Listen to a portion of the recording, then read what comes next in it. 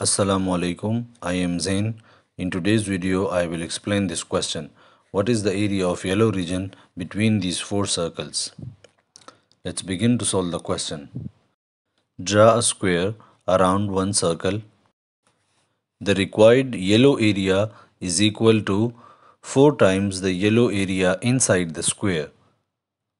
Also, the required area is equal to area of the square minus area of the circle because the same yellow area is included in the square.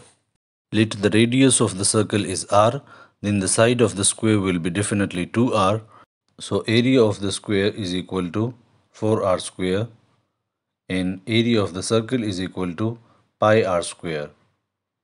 Now area of the required yellow region is equal to area of the square minus area of the circle,